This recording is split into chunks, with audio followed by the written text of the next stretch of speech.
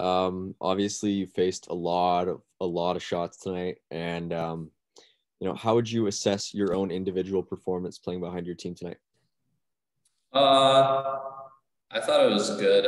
I was happy with the saves I made. I was not happy with the second or third goal. I thought those were pretty weak, but I was just trying to enjoy being out there and wearing a Heat jersey and playing with pride for the name on the front and the name on the back. And I just still think there's a lot that can be learned in these last couple games, and I think it shows like who you are as a player and a person when things aren't going your way or the team's way. You don't deviate from your plan or your process. You just stick with it, and that what you do is good for the team.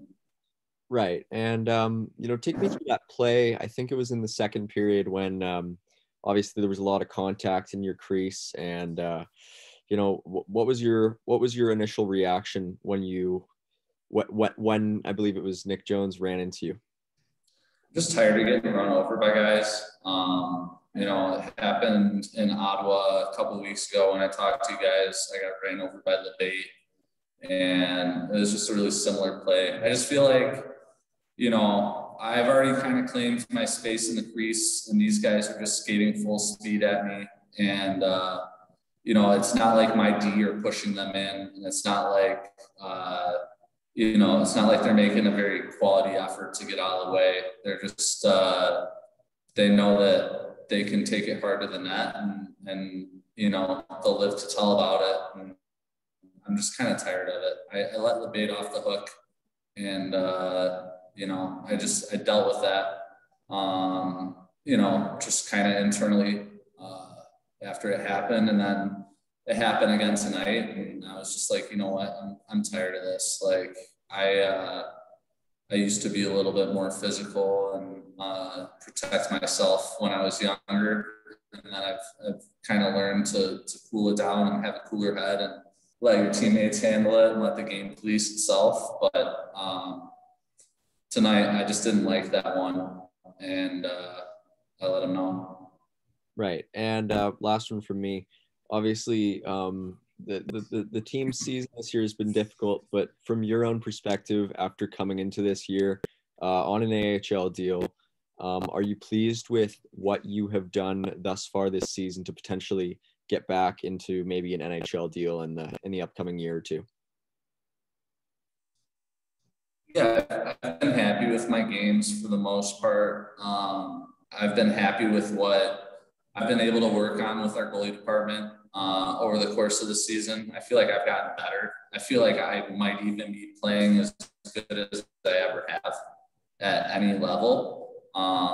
And I am very confident that going into the summer and continuing, my training and, on and off the ice as a goalie, I just think that like any weaknesses I feel like I still have in my game, like by the end of summer, I feel like I'll be able to rectify everything and show up wherever next year ready to be the best I ever have. So, I mean, obviously there's goals and games and stuff over the course of the season that you're not happy with and you wish you could have back, but from an overall learning perspective and just being able to say that you got through this year, like emotionally and physically within reason of health, I think those are two big accomplishments. All right. Thank you, Garret. Paige, go ahead. Hi, Garret. In today's game, obviously you faced a lot of shots. Was that kind of the biggest thing that really kept you dialed in, or was there something else that's kind of contributing to that? I don't know. I love games where I see a lot of pucks. Last game against Belleville, where I only saw like 14 shots or whatever, that was no fun at all. So I'd rather have 50 shots than 15. I would say the quality of chances we gave up were a little bit too much. But obviously we're not intending to do that. So, when you see a lot of shots, you get in the game early. I just knew that I had to play my best game and enjoy it and have fun if we wanted to have a chance at winning tonight. And, you know, anytime that I've deviated kind of from that plan this year, it hasn't been as enjoyable. So with 3 games left, I'm strictly here to enjoy it and play as hard as I can. For sure. And in a game like this where your team isn't able to kind of back you up offensively, do you feel them backing you up in other ways? Yeah. They always have my back, and, you know, their bench wasn't too happy with the way that I responded to getting hit. You know, my teammates are the first ones to be like, don't focus on that. Don't worry about them. We've got you. Like, so it's not like I'm being left out there alone.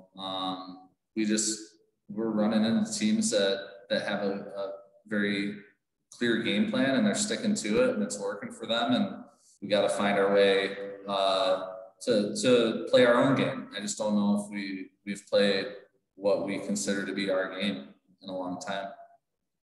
Right. And then you've pretty much played the majority of games this year, but when other guys get in there, are you still able to learn from their performances as well?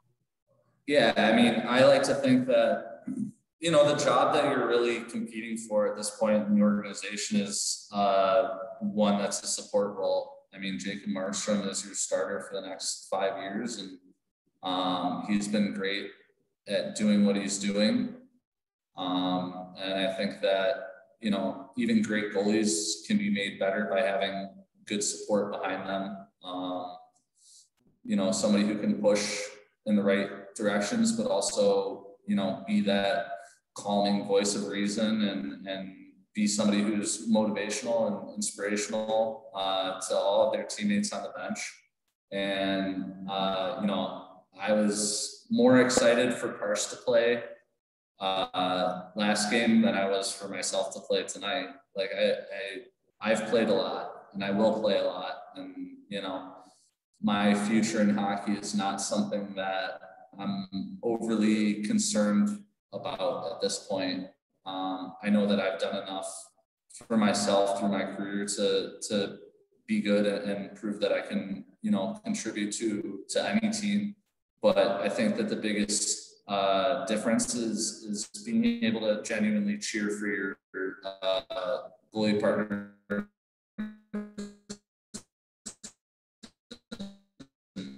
Make sure that you're attempting to get the best out of them too, for the better of the team.